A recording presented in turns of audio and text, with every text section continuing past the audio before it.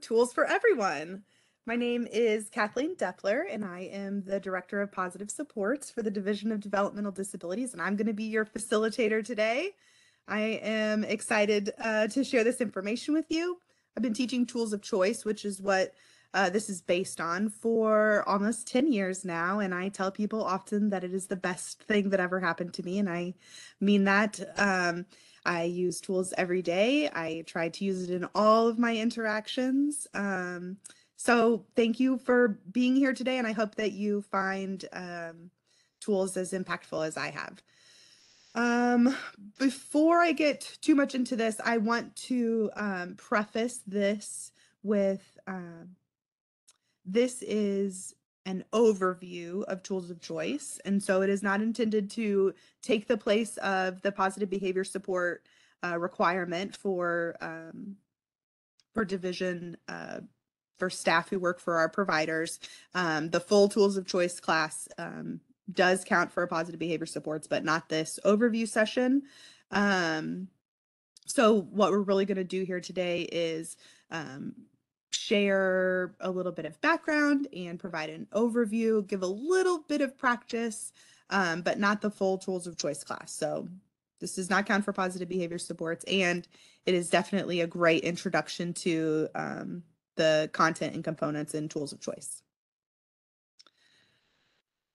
For the best experience today, stay muted. That's going to be really easy for you to do because Kat, our wonderful moderator, is in charge of unmuting people. You are able to unmute. She's just going to have to do it for you. And if you want to, you would just use the hand raise option in order to do that. You're also welcome to participate by using the chat box. That's really the primary form that we've used in this in the past, but it's a nice small group today. So we could definitely use either the chat box or help you unmute. The other thing that I think is going to help you have the best experience today would be something to write on. We're going to do a couple of activities, which I think will be helpful if you have something to write on, and also just some notes in general. Kat is going to attach this PowerPoint to the web page, so folks could use that, but still might want some other notes. So what you're going to learn today are what is positive behavior supports, and really what are the universal strategies as part of that. We're going to share some fundamental facts of behavior.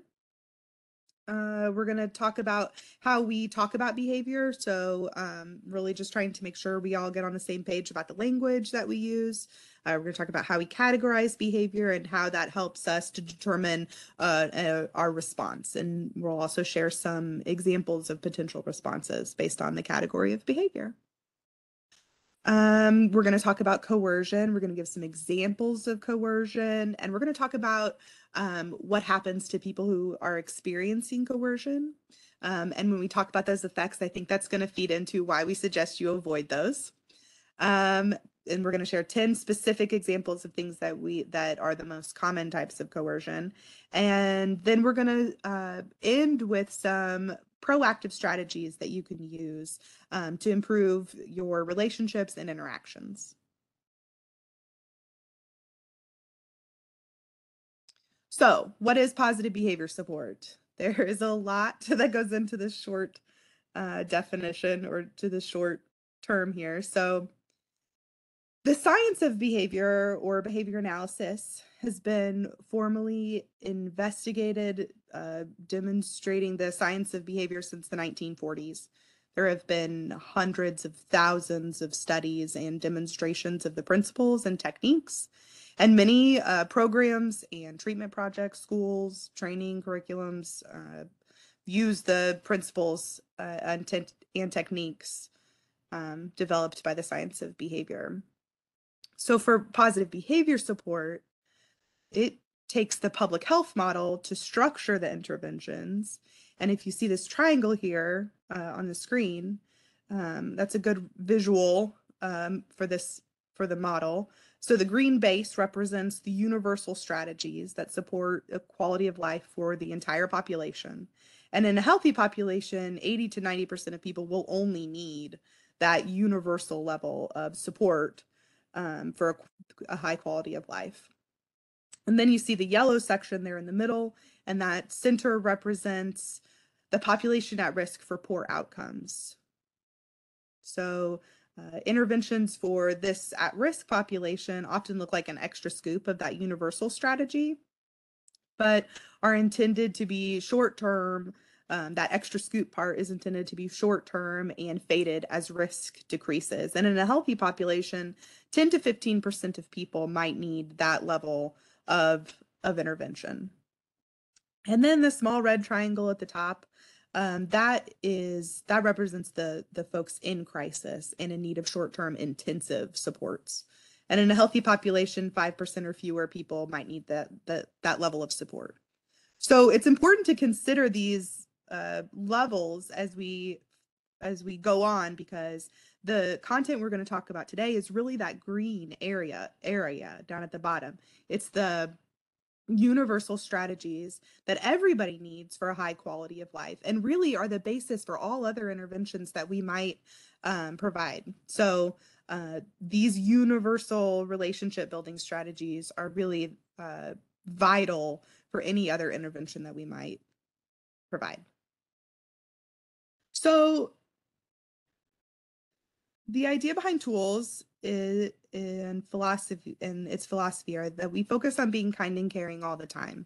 And that can be difficult for us to accept, and sometimes leads people to think something along the lines of that we're just letting people get away with their, undesirable behavior or their poor behavior. And in reality, it's really a shift in our perspective, and the idea is that we don't have to be mean or cold or angry or upset when we're seeing undesirable behavior. And in fact, being kind and non-emotional can be more effective in calming down a situation. So really, it's the idea that we don't want to make things worse. We want to avoid creating or being coercive. We want to avoid responding with coercion and creating a worsening for the person. And so being kind and caring means that we keep our cool and we don't take things personally, even when they definitely can feel very personal. We avoid reacting emotionally, and we really try not to do things that would get back at the person or make them hurt as a way to get back to them. And this is really hard. It takes lifelong practice. I tell people it's my goal in life to avoid coercion for a whole day. And it's really hard because our society is coercive. We were raised with coercion. Our systems in our communities are coercive. It's really just common in our culture. If you went to watch, after we go over these examples of coercion, next time you watch a sitcom, you're going to see how even these great families that are on TV are using coercion in their interactions with each other. So it's really just enmeshed in our culture. And so it can be hard to make this shift. And I encourage you, as we go through this content today, to think about the relationships that are really important to you, and think about the impact that the strategies and skills that we're talking about today might have on those really important relationships to you. Because again, this is a universal strategy. So it's not, these aren't the skills that I use when I work with a person with a disability or a child or, some specific population of people. This is the skills that I use when I talk to people, everyone. So let's get into this. I'm about to give you your first opportunity to use the chat box. So go ahead and orient yourself to that chat box there in the bottom right corner. You'll see your chat option. And you should be able to chat everyone. And I recommend that you do that so everybody can see each other's post. Otherwise, if you happen to just send it to the presenter or something, I'll do my best to read what you say. So thank you, Molly. You're so quick. So what is behavior? Find your chat box and give me your definition of behavior. Molly says it's anything that can be observed and measured.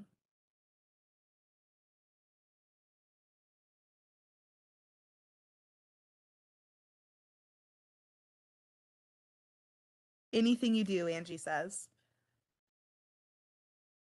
actions that can be observed and measured, Leandra?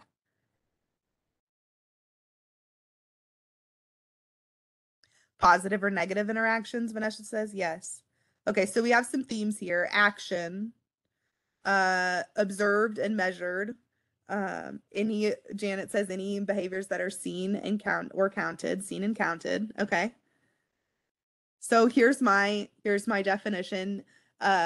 Definitely along the lines of many things that you guys were all saying here. Anything a person does that can be seen and counted. So that's really broad, and it's important that we focus on, Sharon says includes verbal and nonverbal. Very important. Yes. It's really important that we expand our definition of behavior to anything a person does. Oftentimes we talk about behavior only when we're talking about someone's undesirable behavior or the behavior that we want to replace. So when we talk about behavior, we want to make sure that we're really thinking about all behavior, anything a person does that can be seen and counted. And that's going to help us shift to the more positive, desirable stuff. So let's make a list. I am going to type what folks write in the chat box or say. I would like some examples of common behaviors in your environment. And I am navigating to my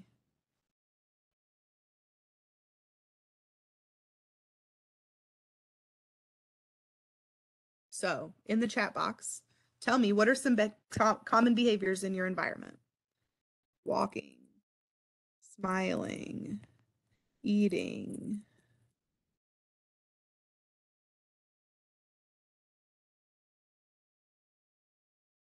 My poor spelling.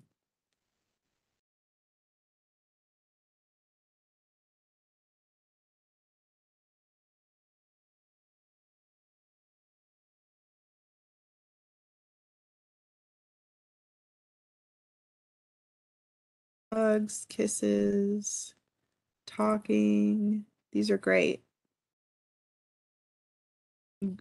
Going back up to see what I missed.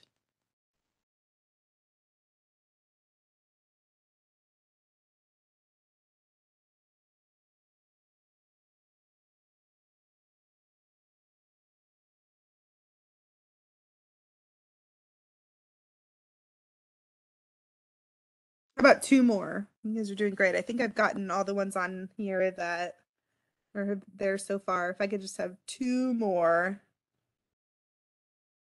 Tantrums.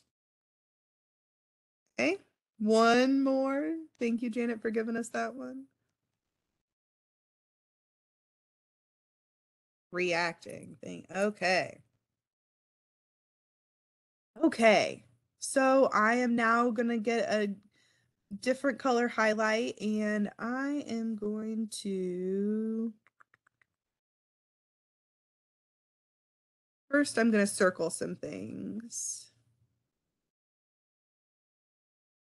What do you notice about the things that I am circling? I was a little hesitant about that last one, but what do you notice about the things that I'm circling, that I circled? Negative, yes, negative behaviors. Exactly. You guys did a great job. Oftentimes when we do this, the whole list is full of negatives because when we think about behavior, we often just think about the negative things. And I already asked you to expand to thinking about all behaviors, and you guys have already done it. Great job. Okay, so I'm getting rid of my highlights, and I am going to highlight again something else this time. So I'm gonna circle some things now. And when you see them, I want you to tell me, what do you notice about the ones that I am circling? What do you notice about the ones I circled this time? This is harder. I just want to difficult to count or measure, non-specific. Well, Molly, that was a great answer. I say it's difficult, and then Molly just gives me a textbook answer. I love it. Thank you. Exactly. So they're not specific, you know? A tantrum isn't a tantrum until somebody is on the floor and could be here down the street. and is hitting a body part against the ground. Then it's a tantrum. But for other people, a tantrum might just be, somebody jumping up and down and saying, no, no, no, I'm not going to do that. The definition for a tantrum is very wide and really depends on who's observing, who's the opinion giver. Same with giving affirmation. That could look so different. So for some people, that might be a high five. For some, it might be a smile and a nod of like, you did that. And other people, it might be, saying something verbally. Working could look like lots of different things. It might look like typing. It might look like talking. It could look like, putting pieces together into a box. Just really lots of things that could be working. Same thing with reacting. Lots of different ways that we could react. So it's important to remember that when we talk about behavior, we want to talk about it in specific actions so that everybody knows what we're talking about. So everybody's in on it. We don't have to each provide our own definition of a tantrum and then see where we are. Someone can just tell us Johnny was laying on the floor. He was yelling, I'm not going. And he hit his head 3 times. Those are things I can see and count. And when I look for change in Johnny's behavior over time, I really can see it. If I just said he had a tantrum and he had a tantrum yesterday and he had a tantrum the day before, I'm not seeing any change in behavior because I'm not really talking about behavior in those specific terms. So there's a great example here. You could say Kathleen's rude, but it'd be much more specific. And if you want to target my behavior for change, it's important to know the things I'm doing that are rude. For example, I was like, look at her. What was she thinking? So Kathleen is making a face that says that she is grossed out and loudly talking about people's clothing. Those are things that we can target for change now that everybody knows what rude thing we're talking about that I was doing. Okay, so we're going to talk about behavior in measurable, specific terms. So the things that we're actually seeing, really important if you think about documentation, really important if you think about talking to, a team of people who might be in your circle of support. Just really important that everybody knows what exactly we're talking about. So there are some times where it's helpful to think about a category of behavior. So, one of those big old terms. And we have 4 big old terms that we're good with, and we like them because based on where the behavior falls, it can help guide your response. So, helpful categories of behavior to use are desirable, and there's 2 there. There's significant and just okay. So significant are those like big deal things. The just okay are like that everyday kind of stuff that, probably really isn't getting much attention right now, but because we're going to start spending more time, we've expanded our definition of behavior to think about any behavior. And we really want to shift our focus to being kind and caring all the time. And so we're going to start looking at those just okay behaviors in our environment and targeting them for positive consequences, targeting them for our opportunity to have a stay close interaction and start building our relationship. We're going to start using these just okays as an opportunity for more. And so we have those 2 desirable types of behavior, significant, just okay. And then we have 2 types of undesirable behavior. We have junk and serious. Serious is that stuff that's physically harmful to themselves, others, property, or illegal. And the junk is everything else that that a person might do that is not that is undesirable, that's not helpful to them. It's not physically harmful to themselves, others, property, or legal, but it's definitely harmful to their like social lives. They're probably things that are annoying. They might have been age typical at some point in time, but the person never learned that skill to like replace it. So I don't mean junk like just, don't think about it, forget about it, just let it go. I mean junk like we have a skill for that. And if it's that annoying stuff that, isn't physically harmful to themselves, others, property, or illegal, but it's not helping them succeed, it's not improving their quality of life, then we have a response for that called pivot. So again, categories of behavior are helpful in order to determine our response. So let's talk a little bit more about these categories. It's important to consider when it happens, like, in the context of this. So when you think about, let's take one behavior and kind of walk it through these. Going to the gym. For me, in the context of Kathleen going to the gym, that is a significant desirable behavior. It would be a quality of life improvement, certainly. So that's one reason I think it's significant. And it's something I'm not currently doing. So it would be a big deal if I started, right? That's a big, significantly desirable behavior. It improves quality of life. It's something I'm not currently doing. And therefore, for me, it is a significant desirable behavior.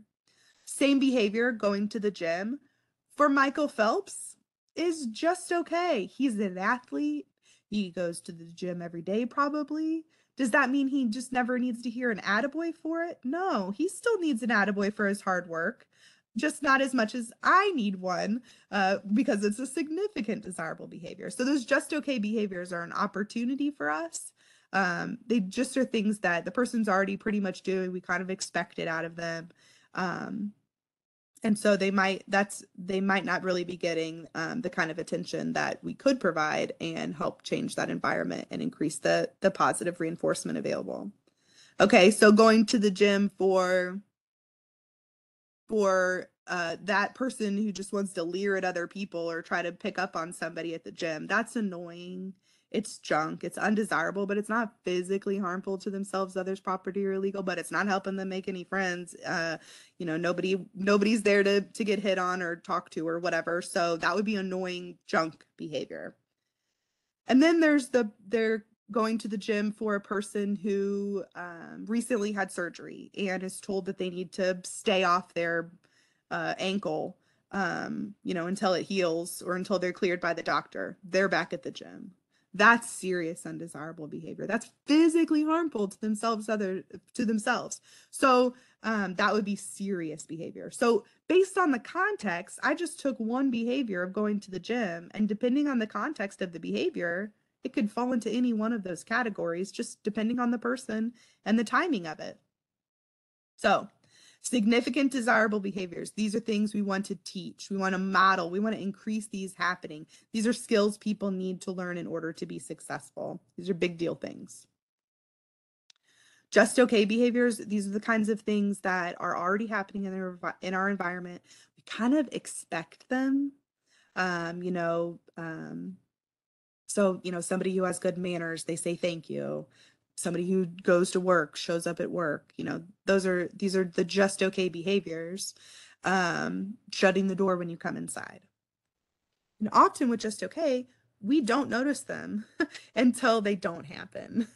And then it becomes a problem. So I think leaving the door open is a really good example of, people don't often get a thank you when they close the door behind them, but if they leave it open, they're going to hear about it, because then it really shifted into junk behavior of they left the door wide open.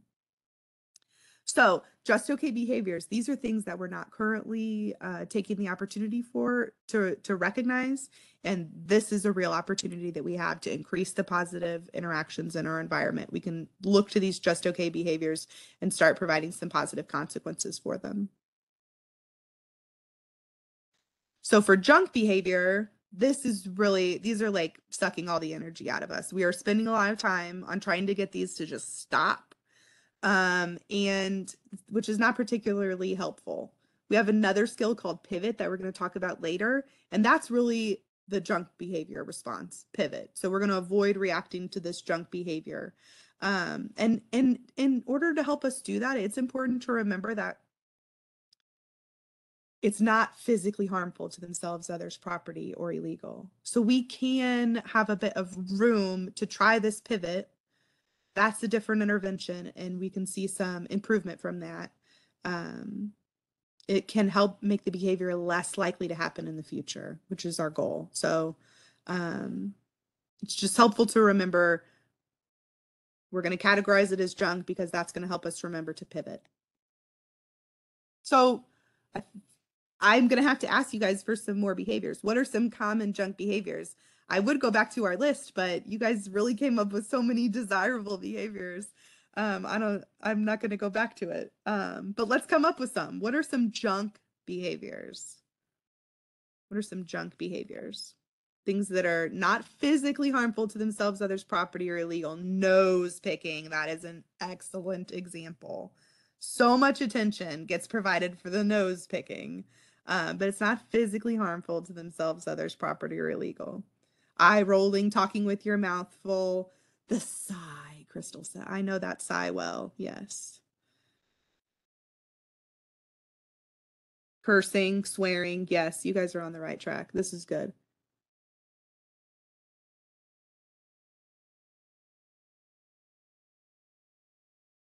Phone time in meetings. Yes. Being on your phone, screaming in public. Great. Stomping. Yes.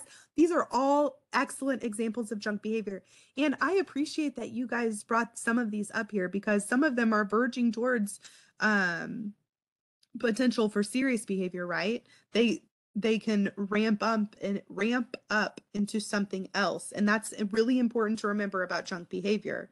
We know that many instances of serious behavior stemmed from junk being reacted to and escalating into serious behavior. So I appreciate that you guys labeled some things like stomping and screaming in public as junk because they are not physically harmful to themselves, others, property, or illegal. And when they get responded to, it can really ramp up into a stay close hot or a serious behavior situation. Silence can be positive or junk. Totally agree, Sharon. Really depends on the context of when it's happening. It really depends on it. Okay.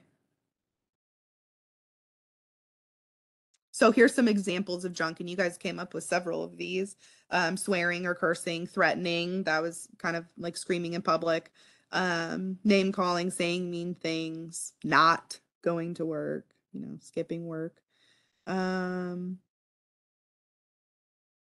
Okay. So let's consider why. Why do people do drunk behavior? Why does a person curse at another person? Go ahead and use your chat. Why does a person do that? Why would they curse at someone?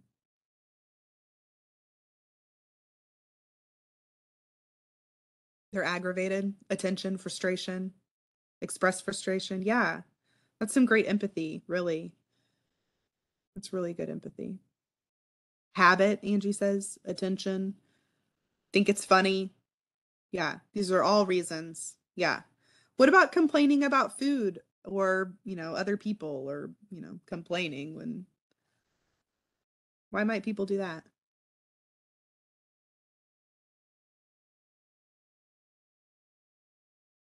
Attention, unhappy with themselves. Yeah. Insecurity. Christy and Janet are really on the same page there. Nonverbal communication.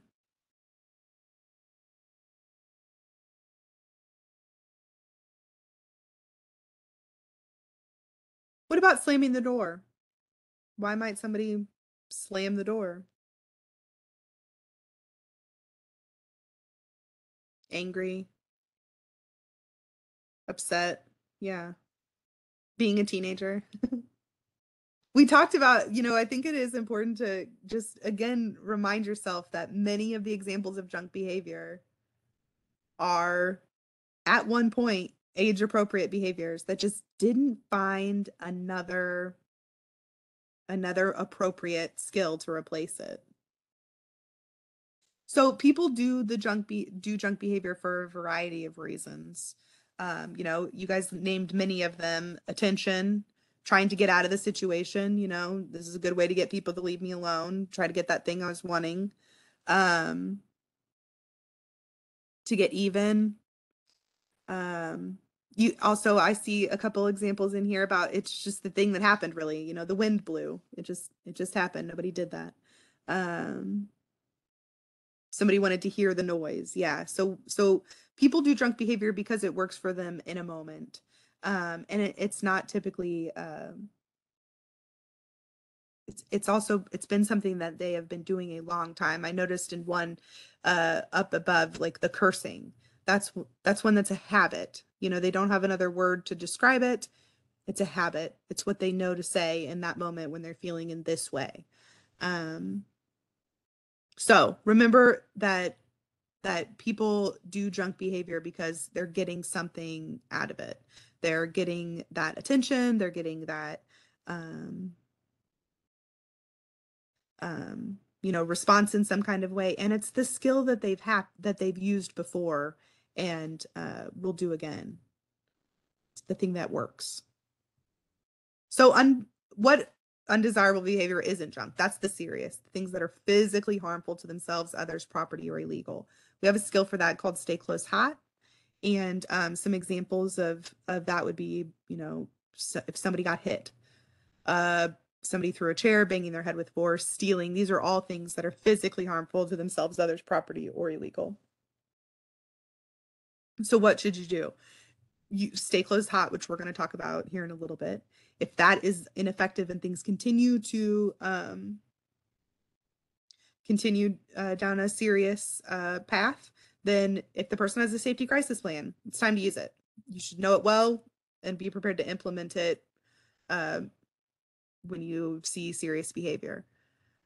Also, 988 is there for behavioral health crisis and could also provide support to a person who is engaging in serious behavior.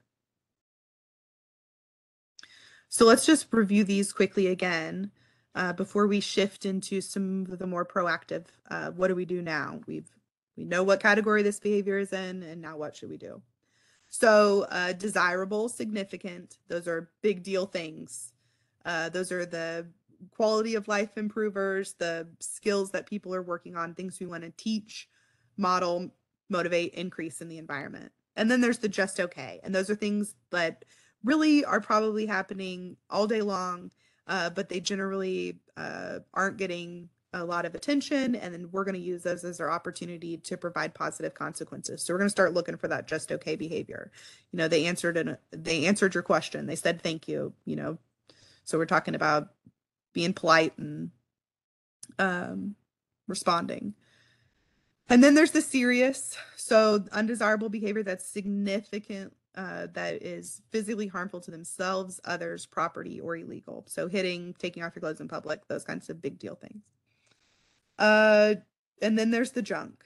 That's stuff that we're spending a lot of our time on, that aren't physically harmful to themselves, others, property, or illegal, but are definitely not helping anyone socially and are holding them back from engaging in more just okay and significantly desirable behavior. Okay. So let's go over some fundamental facts. So things that we know to be true about behavior that can help us again, and as we identify what response we want to have and kind of beef up our rationale for using them. So first one, that the environment is responsible for the behavior. So, based on the person's learning history, their experiences, their physiological state, those aspects of the environment are responsible for the behavior. So the behavior is always right given the person's environment, their history, and their previous experiences. So I don't mean that's like the right behavior. If somebody got, somebody punched them or whatever, the behavior is always right. I don't mean right like it was a good thing for them to do. I mean right as in it was the thing that they knew to do to best meet their needs in that moment, based on their history, based on their physiology, based on their previous experiences. That was the thing they knew to best meet their needs. So it was right based on the environment. The second fundamental fact is that consequences can either strengthen or weaken a behavior. And the only way we can know if a consequence was reinforcing or punishment, so is by what happens in the future. If it was reinforcing, then that strengthens the behavior. It happens more or more often or with more intensity. Or it can weaken the behavior. It would be a punishment. It would weaken the behavior and make it happen less often, or for less amount of time. It would lessen it or weaken that behavior. So we really need to look at what happens afterwards. So identifying consequence and identifying that how that behavior plays out in the future. If it happens more often or less often, then we know the impact of our consequences.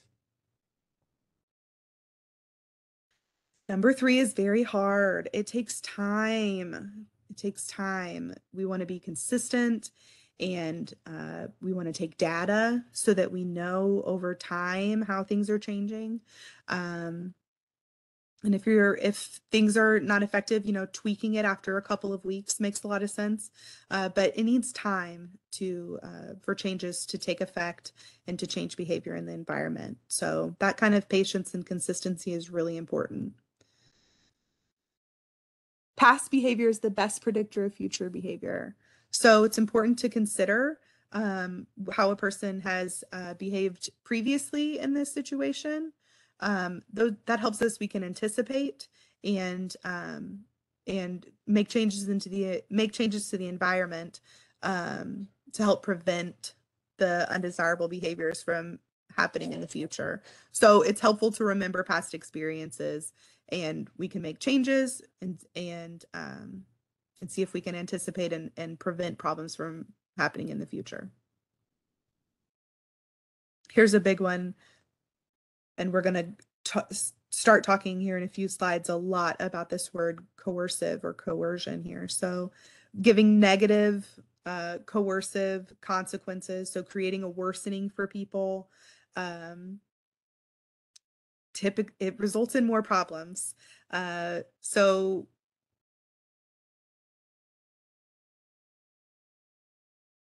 undesirable behavior of a person meets coercion and punishment, and it will escalate the situation.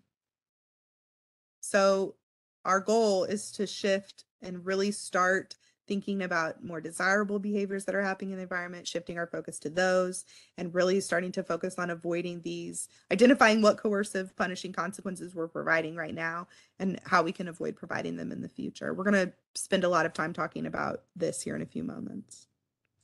And so, along a similar thread, in the long run, behavior responds better to positive consequences. And so when we start shifting our attention to desirable behavior, that just okay stuff that right now we just kind of expect in our environment, we start shifting and recognizing those desirable behaviors, and when they're occurring, we start shifting the environment and providing and increasing the positivity in that environment.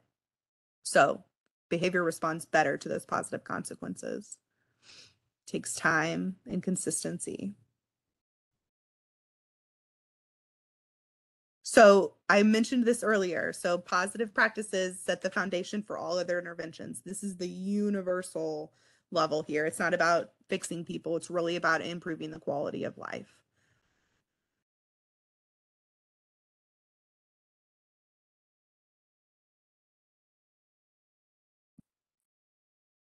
So when we talk about a discipline, a lot of times we think, being strict or using punishment, that's tends to be how we think of the term discipline, when in fact, math is a discipline, science is a discipline, English is a discipline. Discipline is something that you teach and model. And so if we're using that punishment idea, that mean strict idea as our discipline, then what are we actually teaching people? Because discipline is about teaching and it's about learning. And so if we're using punishment as our method of discipline, then we're actually teaching and modeling and motivating exactly what we don't want. So as you make this shift, think about discipline in that positive way, in that teaching way, that we're modeling and teaching and motivating the desirable behaviors that we want to see. So that's going to help us improve our relationship and maintain our relationships. And again, just that idea that if we're using punishment as our discipline, we are actually teaching and motivating and modeling exactly what we don't want to see. So to effectively change behavior, we have to find the stuff, identify what are the things that we want to happen in this environment. We need to teach to those. And we need to start paying them off. We need to start paying off desirable behaviors. They need to get more attention than the undesirable stuff. gets.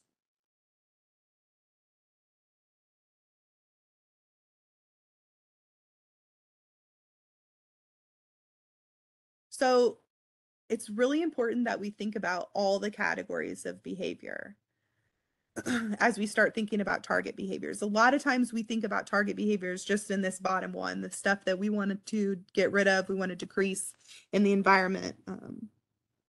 That tends to be the way that we think about target behaviors, when in fact we also need to identify, we really need to focus on these top two. What are the behaviors that we want to see more often? Those are our targets. What do we need to do to teach them? And they can be those alternative behaviors to the undesirable stuff. And then we can use them as a replacement behavior. But we really want to shift our target behavior thinking into that desirable stuff that we want to teach, model, motivate, the stuff we want to see more of in our environment.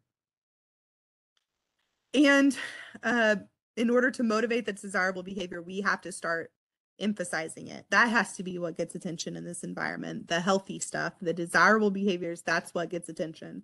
And when the undesirable behavior happens, we do our best to minimize our responses. So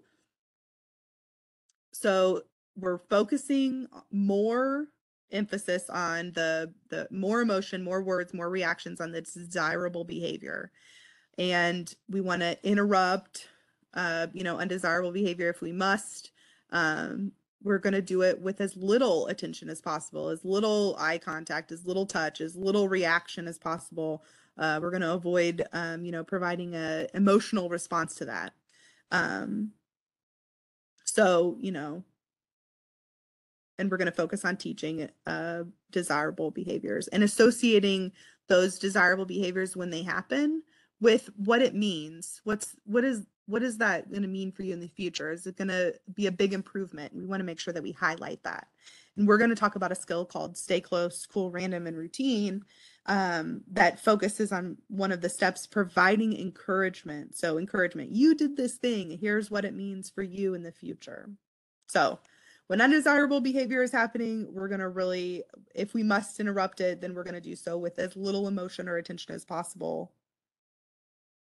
And for the desirable behavior, we're going to really emphasize it. We're really going to put our attention on that. I'm seeing good stuff happening and I'm focusing on it and paying attention. So avoid the focus on the undesirable stuff. We have a skill called Pivot for that. Focus on the desirable, healthy stuff you want a person to do again, especially that just okay category that right now is probably not really getting a lot of attention in the environment. So remember, it takes time. And this is about us changing our focus during our interaction. So we're going to shift our focus away from stopping the undesirable behavior or focusing on the undesirable behavior, shifting our focus to thinking about the desirable things that are happening in an environment and how we can provide reinforcement, pay those off, focus our attention there. It takes time. It takes time. And it's really important. It says, look for improvement, not perfection. That is really important. Small improvements can help keep you motivated. So take data so that you can identify those small improvements and be patient. Behavior change does take time. So let's talk about some things that can make a big impact. And I think identifying what coercions you're using and identifying the impact that they're having is something that that you can implement quickly and can make a big impact on your environment. So let's talk about coercion. It's a way we punish people. Coercion is a way we tell somebody that we don't like what they're doing. It's a way we tell somebody that you want them to stop. It's also damaging to your relationship to use coercion as a way to tell somebody you don't like what they're doing, a way to tell them to stop. It can be humiliating to the person, can feel like a put down. So we really want to avoid this in our teaching, in our relationship building. We want to avoid using coercion. So it's a way we punish people. So let's talk about some ways that we do that. I have 10 examples for you. And before I show them to you, I just want to give you some encouragement that you're going to see yourself in some of these. I told you this is just like this is the way our society operates. It's the way our parents probably interacted with us. These are not planned reactions. It's not like anyone, just thought I'm going to be disrespectful in this moment or whatever. They're things, these are our own junk behaviors. They're habitual responses. We learned them from our coercive culture. Just want to provide you a little encouragement before I show you these examples and you're like, oh, I'm doing that. We're all doing it. I told you it's my goal in life to avoid coercion for a whole day. It's difficult. We have practiced this for a long time. So it's going to take us a long time to practice our behavior change. So here's some things you can start targeting now. Some common examples of coercion. I'm going to just quickly go over these on this slide and talk about them more in depth on the coming slides. So questioning, arguing, sarcasm, or teasing. Force, which could be verbal or physical. Threats, criticism, despair. Oh, woe is me. Lecture, logic, taking away, and talking about a person's bad behavior in front of them. So questioning, asking a question you don't want answered, a rhetorical question. So I'm going to ask the same question twice. What time is it? Do you know what time it is? Do you know what time it is? So oftentimes asking a question that you don't really want answered involves some body language or tone of voice there. I asked the same question, do you know what time it is, in two different ways, and they had two very different meanings. When I said, do you know what time it is? Clearly you're late. And I'm telling you that you're late by making a very concerned face and questioning your behavior. That can definitely be seen as a put down or disrespect. And again, these are not planned responses. They're common behaviors that we're doing that are not helpful to our relationships. So asking a question you don't really want answered or a rhetorical question would be one example of coercion. Arguing, and this is, just the back and forth between two people. So if you start to realize that you're providing more responses, more examples of why you're right as you go back and forth with someone, you found yourself arguing. I want to encourage you that people do not change their opinions. The challenging of someone's point of view is unlikely to change Uncle Bun's mind. You're not going to convince him that you're correct. The argument can be a worsening for the person. Again, body language, tone of voice really affect the context of arguing. And I appreciate this last point here that arguments don't often result in a compromise or agreement. Like, it's just not going to help. It's really that back and forth of trying to convince someone that your point of view is correct. Sarcasm or teasing. It's insincere. Sometimes I think people use these as a coping skill during a difficult situation. Staff are like, oh, today's going to be a good day. Staff doesn't actually think today's going to be a good day. They're saying the opposite of what they mean. And it's really at the expense of someone else. And that's what's important. So sarcasm and teasing are at the expense of someone else. Even if it seems like the person's in on the joke, it's really not a social skill that just anybody can do. They're quite complex. So we're not teaching and modeling the skills that we want people to use in their relationship. And we're really showing them kind of the opposite. Sarcasm specifically is quite a complex social skill. So I'm trying not to get on my soapbox about this one, but I think I covered all my points. It's generally at someone's expense. Person might, not really be in on it. It's not a skill that they can recreate with other people. So confusing can cause misunderstandings. Force. This one is pretty self-explanatory in the physical or aggressive department. So, when I think about like verbal, like someone being close and loud, that would be force, verbal force. And physical force is abuse and is a pretty obvious coercion that we want to avoid. threats. So telling a person that, if you keep doing this, then this thing is going to happen. If you keep doing that, you're not going to earn your time tonight. Um, if you forget that, you're not going to be able to pass your test. Reminding somebody that if they keep doing this undesirable behavior, then this bad thing is going to happen to them in the future.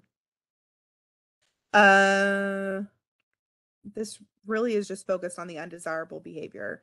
If you're making a threat, you're really focused on that thing that isn't happening.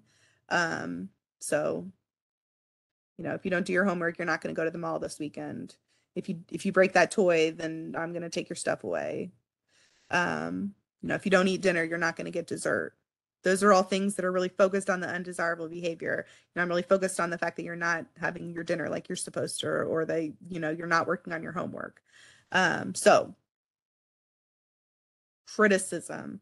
If this is when someone's already engaged in a task and you start to tell them how they could do it better, that idea of like a teachable moment, that this is not your teachable moment. If they already started doing it, and you start telling them how they could do it better, it's going to be considered criticism. So it can be something that, if you're watching somebody sweep the floor and it is not going well, they're actively sweeping the floor. Sure, you probably have another way that they could do that would help them be more successful. And before they have the opportunity to sweep the floor again, would be a good time to provide your suggestion. Right now is not the time. They already started. Despair. Oh, all the sighs, the facial expressions that show you're giving up, exasperation, throwing up your arms, sends really two possible messages. One, you make the person feel more hopeless. And two, you might make the person feel really happy.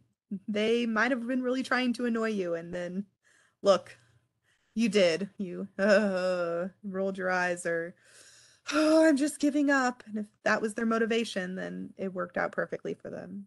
So, I think another aspect of despair that's important, especially if you're a helper or a caregiver, if you as the helper or caregiver is feeling hopeless about a person's ability, it's really undermining to their success, and they're not likely to be, they are more likely to want to give up on themselves too. You're giving up on them. Why would they continue going on? Lecture and logic. So I'm starting to feel like I'm doing this to you because I've been talking a long time. I do have an activity coming up in just a few slides, but I feel like at this point I have been talking way too much. And I likely have gone over several things that probably felt like you already know. Those are things that you're doing that aren't particularly helpful. I'm kind of talking about, in front of you, and I just keep talking. So this is kind of like the Charlie Brown wah, wah, wah teacher. If you find yourself talking more than the person, explaining things that they already know, you're probably using some lecture and logic. And oh, I love that is a great Taylor Swift quote. Yes, I'm the problem. It's me. That is like the perfect lyric for coercion in general. Hi, I'm the problem. It's me. Okay, taking away. It's not just limited to like items that you might take away, but like think of timeout is an example of taking away. It's taking away the person's opportunity to get attention. So limiting access, removing things, could be privileges, belongings, things like that, in order to punish a person, taking away. We have a tool that I'm not going to get to today, but in the full tools of choice class, there's a tool called Set Expectations. And I think that's a really good way to help yourself avoid the temptation to take away. If you have somebody who has a new responsibility coming, if somebody's going to start driving the car, okay? You don't want to be mean mom who takes the car away. You can use set expectations to set up a scenario where the person either earns or doesn't earn. And so if they, weren't successful in meeting the expectations, you're not taking it away. They just didn't earn. And they'll have the opportunity to try again. So there are ways to get around that. And use like a tool like set expectations to avoid taking away and really putting the responsibility on the person. And then here's my last example of coercion, then I'm done talking about all of our bad behavior in front of ourselves, talking about bad behavior in front of the person. So do you know what your kid did today? That kind of thing. This I think happens a lot at shift change, or like that happens a lot at like school pickup. The teacher wants to tell you the thing that the kid did today right in front of them. It's really focused on that person's undesirable behavior. Obviously, that's what's being talked about. And it's not a great way to set the next person up for success either. Now the bad situation that happened before just got talked about. The next shift person also knows what's going on. Definitely unhelpful to your relationship. And I think for this one in particular, when it comes to that it's embarrassing for the person that's being talked about, I think that's important too. Specifically on this one. I think the other ones are also embarrassing, can be embarrassing, but this one specifically is certainly, do you know what your kid did today is a setup for that person should be disappointed in themselves, and I'm going to remind them about it again. Okay, those are all of my examples. And now let's talk about what happens after people experience coercion. We say it ages you. So people who experience coercion, this goes for ourselves too, is when we experience coercion, everybody, when you experience coercion, avoid. That means every time I talk to Sarah, it's coercive, and she's going to talk about, how like I did lots of good things, but she's just going to talk about the bad stuff that I did. And I just can't deal with it. I'm not going to go over there. And it's a thing that happens in the future. People avoid people who are coercive to them. They avoid that situation entirely, getting even. That looks like coercion meets coercion. So, somebody starts talking about bad behavior, and then I start arguing that isn't really what happened, and things escalate from there. So getting even doesn't mean the exact same coercion meets the exact same coercion. It just means coercion meets coercion. And oftentimes it's ramping up more and more as that back and forth get even response continues. And then escape. This situation has become so coercive. I just have to get out of here. Got to escape the situation entirely. And so that's a thing that happens in this moment. And again, that's the difference between avoid and escape. Avoid is something that happens in the future. Escape is happening right here in this moment. And then there's these last three here. So learn coercive behavior. All the examples of coercion that we gave are responses to undesirable behavior. And they are themselves undesirable as well. So again, if we're using coercion, we're modeling the things that we don't want to see. We're also providing attention for undesirable behavior because we're using coercion, not when people are engaging in desirable behavior. We're using it after people engage in undesirable behavior. It's our response. And so it's a very common response, and that is providing attention to that undesirable behavior. And people behave less confidently. The example I love to provide for this is about that there's a Seinfeld episode, the super famous the Soup Nazi episode. And so there's this soup restaurant in New York City that Seinfeld, this like famous comedian who can stand up in front of 20,000 people, I don't know, huge crowds of people. That's a confident person, and so Seinfeld, this confident person, loves this soup from this restaurant, but the restaurant owner is so coercive, and if you step out of line, he will ban you forever from his restaurant, and Seinfeld doesn't want that. And so you just see him in this restaurant you know, his nose is down to the ground. He's looking down. He's holding his tray. He just doesn't want to do anything to offend this restaurant owner because he doesn't want to be kicked out, because that restaurant owner is so coercive. So people behave less confidently, and confident people make better decisions. So if somebody's down in the dumps and not feeling good and not feeling confident, they are less likely to make that good decision. So there are the reasons that these are the reasons that we want you to avoid coercion, because these effects are not going to help people engage in desirable behavior. They're not going to be quality of life improvers for people. So let's think about when we're doing it. Remember, past behavior is the best predictor of future behavior. So we can make a plan. When are we doing it? What's our form of coercion? I have a despair problem. Well, I can sigh under my breath, and that is my personal form of coercion that I am guilty of often.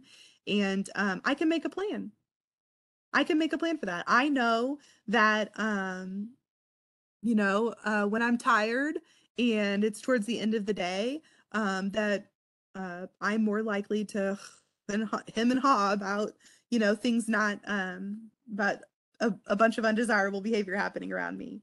When you're hungry, angry, lonely, tired, frustrated, you've encountered your pet peeves. Someone's being coercive to you. These are all common settings for when we respond with coercion. So we can make a plan about the ones that we identify in ourselves, and help ourselves avoid providing those coercive responses. And your big motivator for doing that is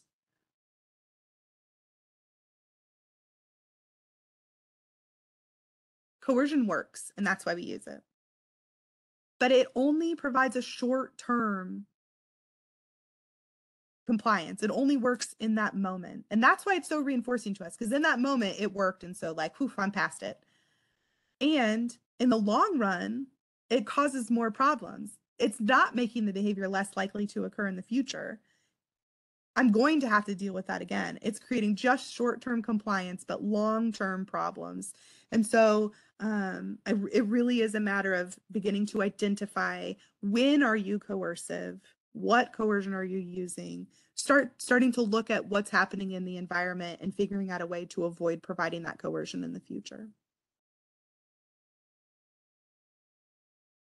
So if I'm not going to be coercive, I'm not going to do one of those 10 things that are probably really what we're all doing.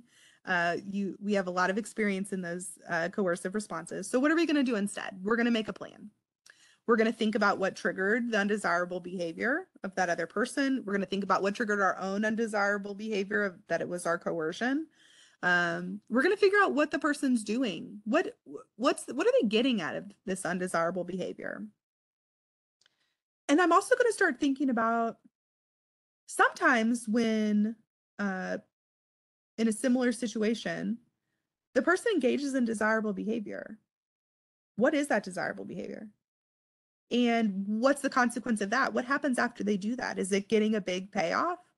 Or do I need to beef up my payoff for that desirable behavior that sometimes happens? Are there things I can do in the environment that encourage that desirable behavior to happen more often?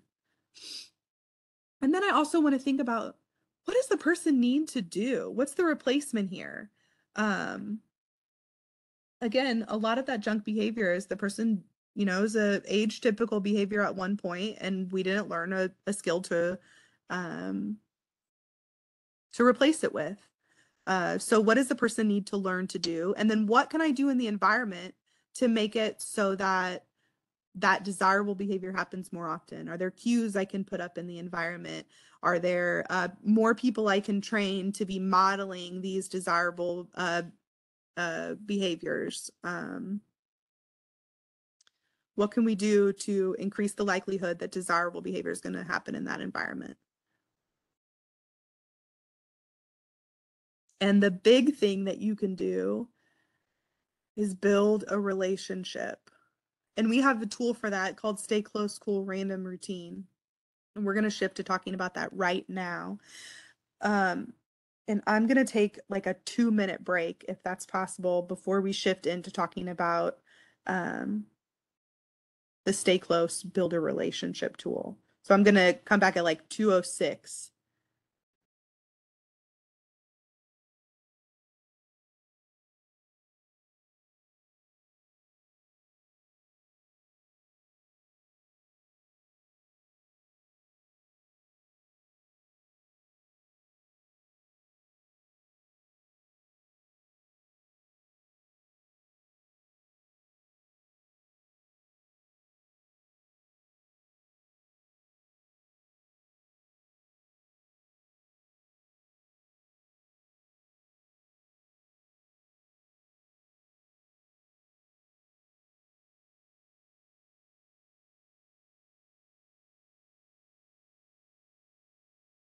To help themselves too. Okay, so we're gonna build a relationship, and we have a tool for that. So great. Stay Close, cool random routine. And here's the steps on the screen for you. I'm gonna go over some of the more difficult steps in depth, but basically you're gonna move towards the person. It's pretty difficult to have a meaningful conversation from across the room, so it's a great demonstration of caring and interest to walk towards the person and remain within arm's reach. Touch if appropriate. There's some examples there of, just some generally acceptable touch, high fives, etc. And I'm going to lump 3 and 4 together. So I'm going to be mindful of my body language, tone of voice, that nonverbal communication somebody mentioned earlier. I'm going to be mindful of all of that. In reality, that's saying so much more than the actual words that are coming out of my mouth. If I presented this curriculum and just went through and said carrying facial expressions and tone of voice, relaxed body language, ask open-ended questions. Sure, I mean, technically I've conveyed the same information, but you do not understand how much I care, how important these are.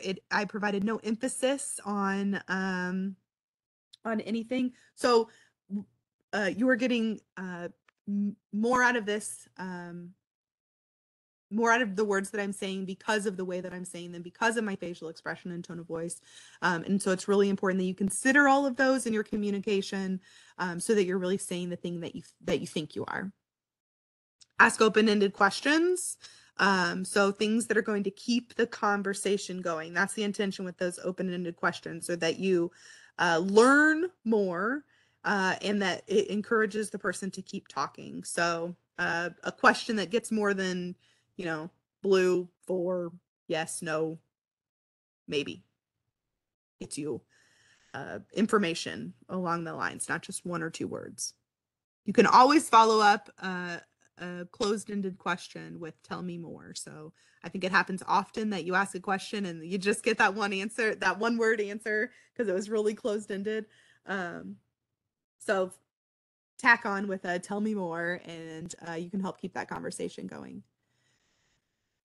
Number 7 and 8, we're going to do a little bit of extra practice on. So use empathy statements. So identify how a person feels, identify that emotion that you see, and tell them, you seem stoked about that. You seem over the moon. Oh, you're tickled pink. I can tell your face is just lit up. Identify how the situation is affecting them, or what you see that they're feeling, and tell them, name it. Say, that tells the person that you understand them, you have a connection. It's really great for your relationship. And then use encouragement. So tell the person, what desirable behavior they're currently doing and what it means for them in the future. Well, you're so focused, on studying. When you walk into that test, you're going to be ready. You're going to be confident, right? That's what it means to spend that time studying. It means that come test time, you're going to be confident. You're going to be ready. You know that material, right? That's the encouragement. So what are they doing right now? What does it mean for them in the future? There's no suggestion there. If my kid was off task and not studying, I would not say that, because then it would just be, a criticism or a threat that, they won't know it. Encouragement is the thing they're doing right now. It's not a suggestion of something they could do. It's the thing they're doing right now and what it means for them in the future. And then you're going to listen. You're going to listen to what the person is saying. So you ask an open-ended question, they give you some information, you can respond with empathy. You know, really listening to them is going to help you move through these steps and expand your conversation. And then I'm going to lump, similar to lumping numbers 3 and 4 together, I'm going to lump number 10 and 11 together, because you're going to avoid reacting to junk behavior. And that basically means you're going to avoid coercion, because how are we currently responding to junk behavior? With some kind of coercion. So those really go hand in hand. We're not going to react to the junk behavior, and we're going to avoid using those examples of coercion that we gave earlier. So let's talk about empathy. We're going to talk a little bit deeper about empathy and encouragement, and then I'm going to ask you to go back to your chat box, and we're going to come up with some examples and do a little bit of practice. So empathy is taking the perspective of others and telling that person. So you're going to communicate to them that you see how they're feeling. So identify the emotion and tell them what you see. And, you know, I think it's important to note that empathy is different than sympathy. You do not have to agree with the way a person is feeling. And I think example I like to give about this one, that idea is, you know, your teenager comes home and is so excited because their honey's coming over, and my honey's coming over after school, and we're going to go to my room, and it's going to be just like so great. And I'm so excited. And, you know, the parent's heart starts to race, and you're like, they're not going in their room. I don't know why you're saying that. And in that moment, you know, if that's the moment that you take to set expectations, you will have blown up that happy exchange you could have. Empathy instead allows you to say something to the teenager like, I can tell you're pretty pumped. You know, you've been waiting a long time for this. Or, you know, you just respond to that emotion that they're feeling. And then before the honey comes over, we're going to set expectations about what that visit looks like and appropriate places to hang out in the house together. And in the moment, I'm going to avoid being coercive and lecturing them about those things. I'm going to take the opportunity before they come over. So empathy does not mean you agree with the emotion or the reason behind the emotion. It just means you see how the person is feeling and that you understand that. And encouragement, again, is identifying a desirable behavior, something you want to continue happening, and telling the person what it means for them in the future, or that they've done it before and they can do it again. So, man, you keep studying like that, it's going to be like the math test. Man, remember you walked in there so confident, you're going to walk in there confident again. You got this studying down. You got this. Okay, go to your chat box. I want to hear an empathy statement and an encouraging statement for awesome Alex. Alex just got his GED results and he is walking down the hall. Hey, look what I got. I did it. I did it. You know that he studied for hours. He just passed his GED test. He's walking down the hall with his score. What's an empathy statement and an encouraging statement you can give awesome Alex?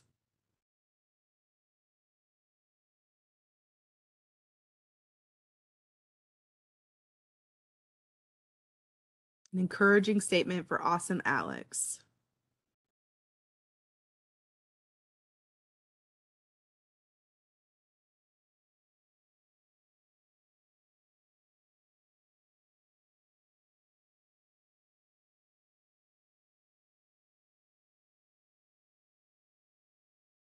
I could see you are excited.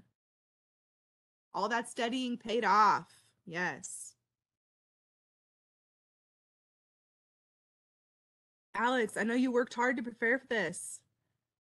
I think you can do just about anything you put your mind to. What's it mean for him in the future? Wow, Alex, I can see you're really proud of yourself and your achievement.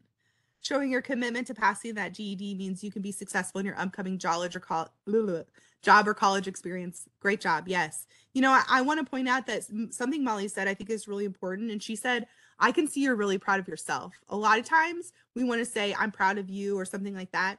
I think pointing out to a person that they are proud of themselves is really impactful. And that is empathy. Empathy is how that other person feels. So I really like how you phrased that, Molly. Hey, Alex, you worked hard. I bet you can get that job you wanted, that good job you wanted. Yep. What does it mean? He passed this GED. That does mean he can get a job or be ready for that college experience. I love it. Okay. Great job, guys. Let's do one more. And then we're going to talk about our next skill of pivot. So, okay, just okay, Justin.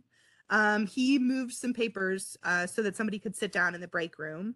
And he smiles and says hi to you and other people when they walk in. So, what empathy and encouraging statement can you give for just okay, Justin?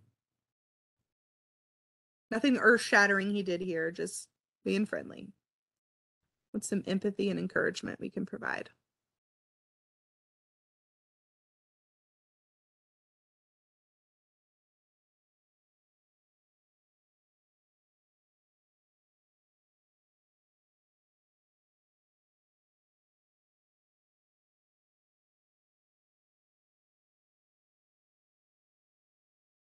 That was nice of you to move papers to make room for so-and-so. Yeah.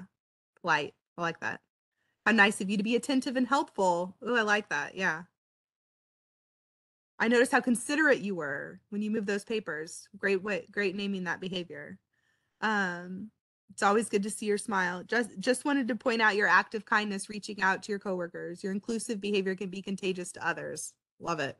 That's what it means in the future, right? Like he's setting that example for other people. Great. Great. Okay. Let's shift to pivot. This is our tough skill. This is that what do we do with junk behavior? What do we do when that junk is happening? We're going to pivot around it. We're going to avoid the attention that it's typically getting. So again, let's think about why people do it. Attention, getting you to comfort them or react. Coercion meets coercion when they want to see you hurt or angry, to get you to give in, get you to go away and escape. I love one of the videos that we use, shows two people sitting on a couch and one of them is picking their nose. The other person has the remote control and is like, what are you doing? And super grossed out. And then they end up like giving the remote to the nose picker and walking away. Like, well, that just worked out super well for the nose picker. They got you to leave them alone after you're super rude and they got the remote back. Getting you to do something for them. It's what people do, a delay tactic. Okay, so junk behavior is a payoff for the person. There's something they're getting out of it. That's important to remember. We also need to remember that the majority of serious behavior stems from junk behavior getting reacted to and escalating. That coercion meets coercion, right? And escalates the situation. So it makes sense, and it's our hope that if we can avoid reacting to that junk behavior, we can help the environment stay calm and avoid creating one of those situations where serious behavior occurs, where things get worse for people. So how do you pivot? First, we're going to really be mindful of our body language, our facial expression, our tone of voice. You know, there's a lot of coercive nonverbal responses. So we're going to be mindful of our body language.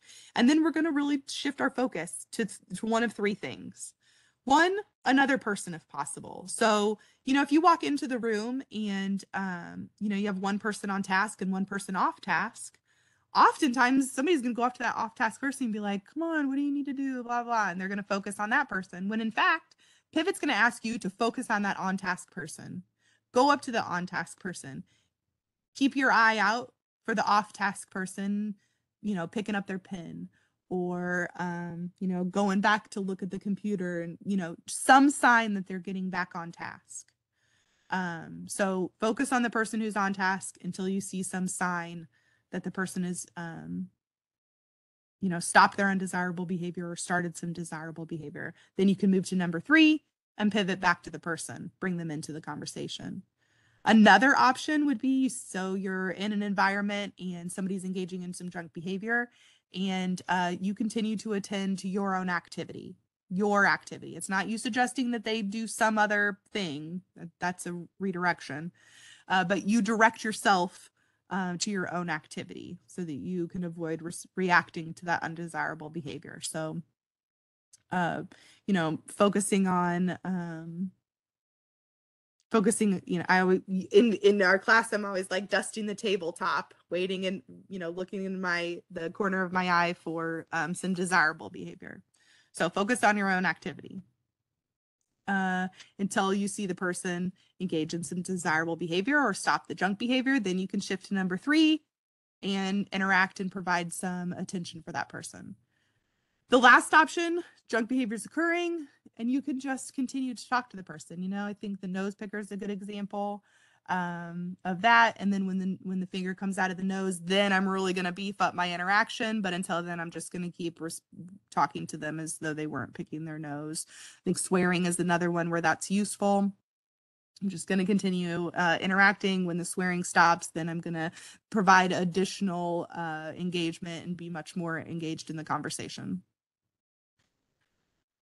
So I'm going to avoid reacting. I'm going to focus on something else. I gave you 3 options to focus. So I'm going to focus on another person. I'm going to focus on my own activity, or I'm going to focus on desirable behavior that this person is engaged in and avoid reacting to that junk. When desirable behavior happens, I'm going to pivot back. I'm going to really start engaging with them. And I'm going to repeat. I'm going to repeat, because people have been engaging in these junk behaviors a long time. And so it's unlikely that one pivot is going to, bring us back to all the desirable behavior and everything's gravy. I'm going to have to pivot multiple times, maybe use multiple different types of pivot during the same interaction. It's all on the table there. So why not just ignore it? Why pivot? Why not just ignore it? It can be coercive. People might want you to ignore them. That's kind of along the despair line, It can be reinforcing. That's what they were going for. It can also cause a behavior burst. Oh, you don't see this junk behavior? You don't see this? Let me show you. And things get more out of control. So definitely some dangers to ignoring. And advantages to pivot are that it weakens that undesirable behavior. It makes the undesirable behavior less likely to happen last time because we avoided providing that attention. We avoided providing that consequence. It can also prevent a behavior burst because it is an active tool. There is engagement. It's not ignoring. It's avoiding reacting, focusing on desirable. And it can prevent escalation to serious behavior because, again, when junk behavior meets coercion, it ramps up and can escalate into serious behavior. So let's practice this. Annoying Addie, I told you about her already. She was picking her nose. She's telling you about a cool package she sent, and you're in the middle of typing an email. So I'm typing my email, and Annoying Addie's over here picking her nose. What am I waiting for? Tell me in the chat box. What am I looking in the corner of my eye for? I'm just like uh-huhing her right now. But what's my pivot back? I'm pivoting on an activity. I'm typing, and I'm providing her some uh-huhs about her cool package. What am I looking for? What's my pivot back to her? Her to stop picking her nose. Exactly. When she stops picking her nose, I see that out of the corner of my eye. Oh, that is so, oh my gosh, that's so cool. And then I'm really going to beef up my engagement with her. So minimal engagement. I'm typing, I'm focusing on my own behavior. When the finger comes out of her nose, there I pivot back. Okay, good job, guys. Let's do 2 more. I lied, 2 more. Outburst Ollie. I have 2 people here. I have Oliver and Sally. Sally is working on her project and she's humming her favorite song. She's chill. She's focused on her work. And Oliver is over here like, this is stupid and I'm gonna rip it up. Like, I'm just done. I'm walking in the room. Who do I engage? Engage Sally. Yeah. I want to learn about what Sally is working on. Exactly. And tell me, what am I looking for from Oliver? What am I looking for from Oliver? When do I go to him? A shift in more positive behaviors. Yeah. So maybe he picks up his pencil. Quietness. Yes. He just stops the griping. Yeah. And then I pivot and bring Oliver into the conversation. Okay. Great job. One more here. Meltdown Malcolm. So it's time to go inside. And Malcolm, I told Malcolm, and he was like, nah, I'm not doing that. kind of forcefully, as you can see on the screen. He's like, bull crap. And there's lots going on outside. There's a lot going on. There's birds, there's lots of stuff that I am focused on. What am I looking for from Malcolm? Right now I'm focused on my own activity. There's a lot of stuff going on outside. I'm like, what is that airplane up there? What is going on? What am I looking for from Malcolm as my sign that I should turn back to him? What am I looking for from him?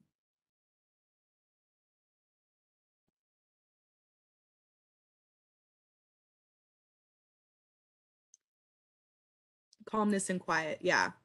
Yeah. And maybe, in a perfect world, maybe he even takes a foot or two towards the house. Lowering your voice back to normal, step in the right direction of the house. Exactly. So I'm looking for a shift in Malcolm's behavior. And while I'm waiting for that, I am focused on the many other things that I could be focused on outside. My own activity. I'm not trying to draw him into the looking. I am personally focused on that. I am focused on, I wonder where that plane is headed. Okay, great job, guys. Pivot is a tough skill. I look forward to you guys practicing that and seeing what kind of impact and response you get. Okay, so a few minutes ago, we practiced the stay close, cool, random, and routine. So that relationship building skill. Stay close, hot is the same skill set. It's just that we're going to use a different opportunity to engage in this skill. So in a cool, random, or routine, what cued us to take that is something cool happened, like the person, something got better for the person. They, like Alex, we did a stay close cool with, because he passed his GED. Something great happened. Something cool for him happened. So I use that as my cue. I'm going to do a stay close opportunity. Okay. And then there's that routine. And those cool and the routines you're already probably doing. You're already talking to people at dinner to improve your relationship. You're already, using your ride home from work or, your ride to school as your opportunity to build that relationship, to ask questions, use empathy, encouragement. And then there's the random, and that's I'm just doing this. I'm going to get better. I'm a practice. I really want my relationship to be better. And I'm just going to create a cue in my environment. Today is a 7-day. So it's 2:27. I'm going to do a stay close with someone. At 2:37, I'm going to find somebody else to do a stay close with. That person didn't know that today is a 7-day.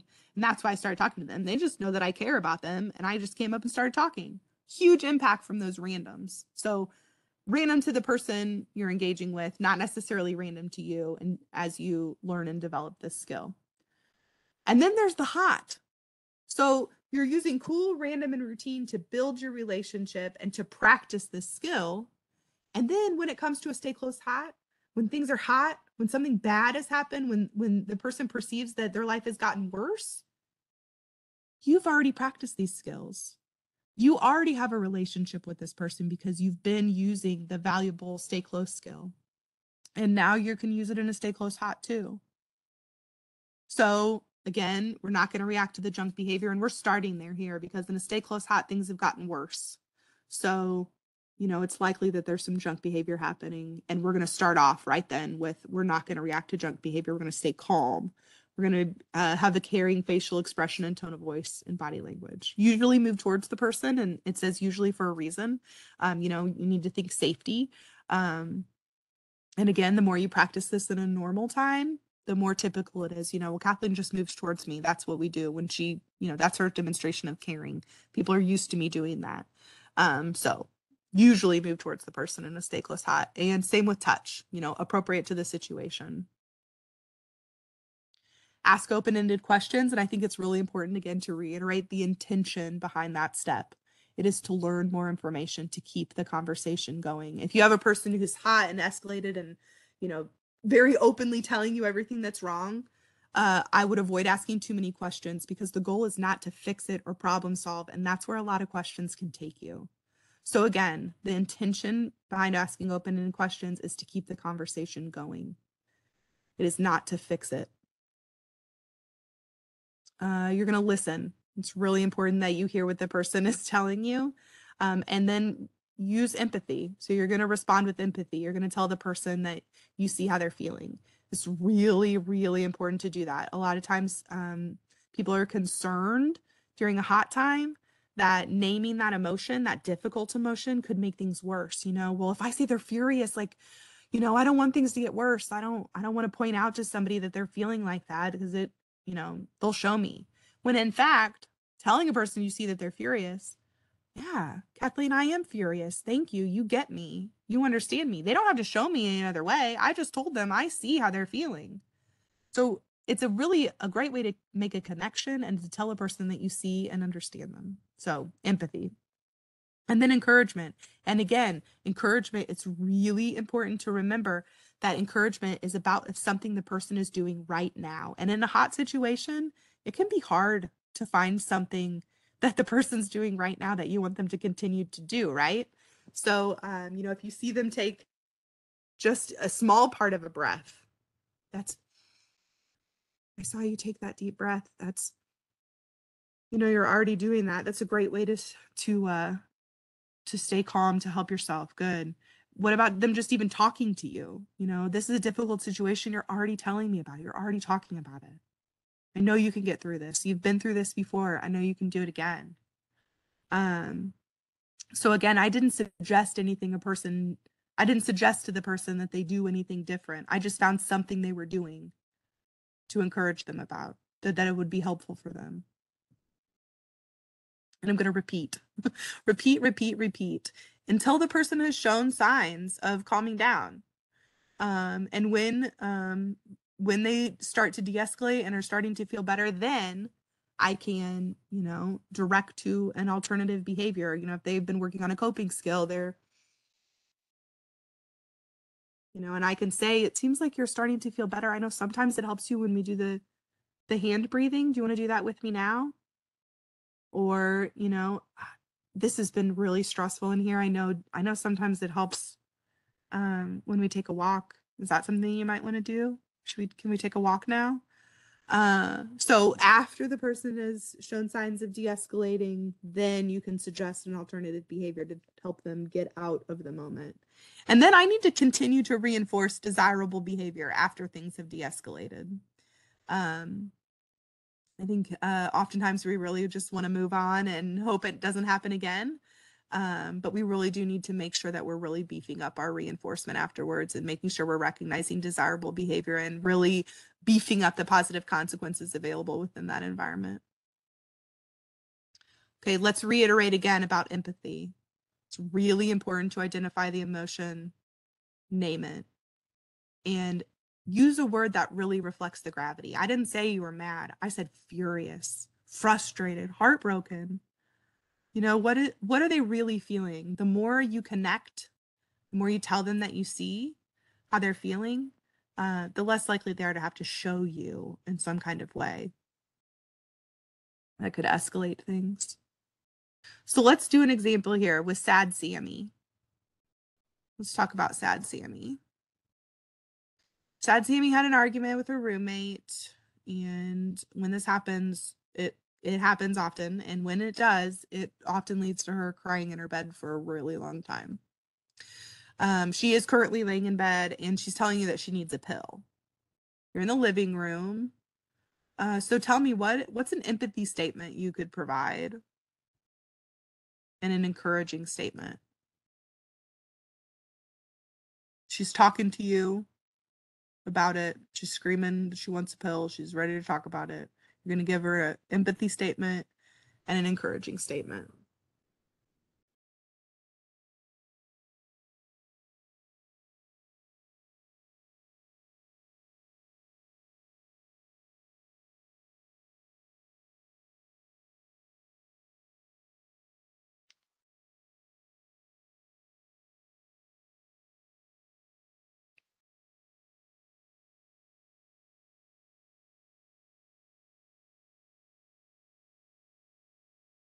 I can see you're upset. Yeah. Yeah. And I like that you started with the empathy statement, Janet. If a person's demonstrating a lot of emotion, you're going to have a better interaction if you start right there. Start by noticing it. tell them, I see you're upset. What's going on? So if you need more information to know how a person is feeling, you could start with an open-ended question, but in a stay close hot, often your cue is that that person is acting in some kind of way. So name that emotion right off the bat. I think that's a good place to start. Anybody have any other emotion words that might be appropriate for sad Sammy? Um, I'm glad you want to talk to me about it. Your argument has upset you. I see you're upset, and I'm glad you want to talk to me about it. You're already talking about it. That's so helpful. You're really upset right now. As hard as this is, I know you've been through hard times before, and you can work through it again. Yeah, I like that. And if you think they're able to talk about that, that is a depending on how they seem, I think that Molly, you can get to that question. When this happened last time, what did you do? I think you're getting towards that problem solving that can happen as Sammy shows signs of calming down. She's already talking about it. And I also like the idea that people say, you're already talking about it. You know, she's screaming that she needs a pill, but nobody mentioned the pill. Good job. You avoided reacting to that junk behavior of her asking for a pill, right? And you focused on she's talking about it. You translated what the specific thing she was doing to that she's talking about it. She's ready to talk about it. Yes, go. You definitely want to go in with her and be there, Janet. Yeah. Are there any other empathy or emotion words that you guys have thought about with sad Sammy?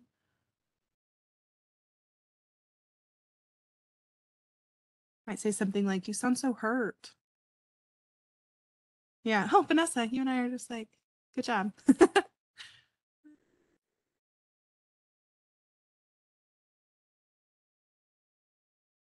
You guys did well. I have so that's our last scenario, and that's the last of the tools that we're gonna talk about today. I do have some resources that I'd like to share with you before we leave today. So the first one is a podcast, or 10 short podcasts really, about the common coercions. And I'm just going to leave this up here on your screen for a moment because you can take your phone camera and hover over this, scan that, and it should pop up so that you can see these 10 coercion podcasts. So those are really helpful. They're going to go over what we talked about today, but they're also going to provide a little, if this is your coercion, here's what you could do in this moment to avoid it. So it also has a nice little proactive thing, tidbit for each of those coercion examples. So that's the first resource I want to leave you with. And I'll go back to this if feel free to ask me to go back to that. So here's the second one. This is for the full Tools of Choice class. So Tools of Choice looks like 4 pre-recorded sessions. So it has Lucas and Ree Evans talking through each of the four modules of tools. You would watch that, and then you would come to a practice session, practice the skills that you learned during that recorded session, get feedback on your skills, and really start practicing, similar to what we did today where you got a little bit of feedback. And then I'm just gonna wait for another moment. The last resource I wanted to share with you is a family coaching workshop, which is available for anyone. And it's really geared towards natural home or family caregivers. We have siblings who come. We have a parent and a teenager who come together. So these family coaching workshops are based in the Tools of Choice training, but they're really geared towards just small snippets of things that people can practice together during these short 1-hour workshops that we host twice a month. And it is it's an 8-week curriculum that we just do over and over. So you're welcome to come to one or more. And I can add web links. Yes, Nancy. Let me work on that. All for the podcasts, and I'll put them in the chat box. Opening my browser.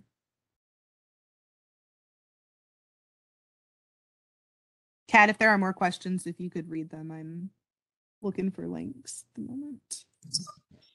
I'm not seeing any. Okay.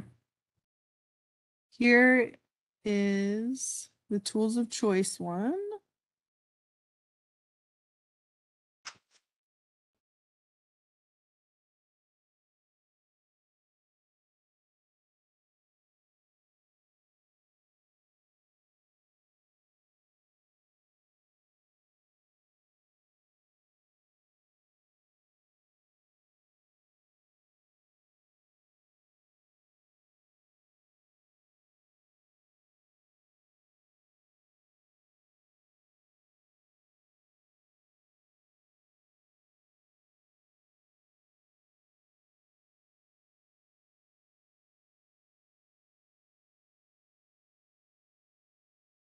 There's the coercion podcasts and family coaching.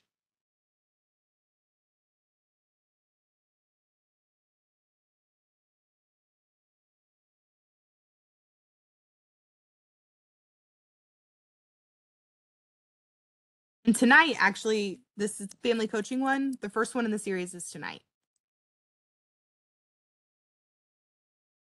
Starting a fresh one.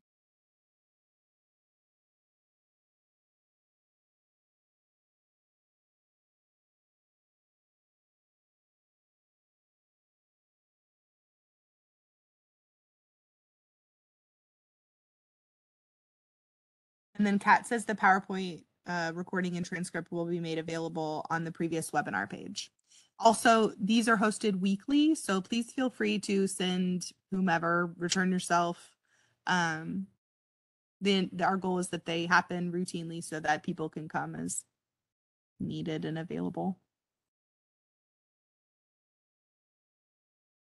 If nobody else has any questions, I think that's the end of our presentation.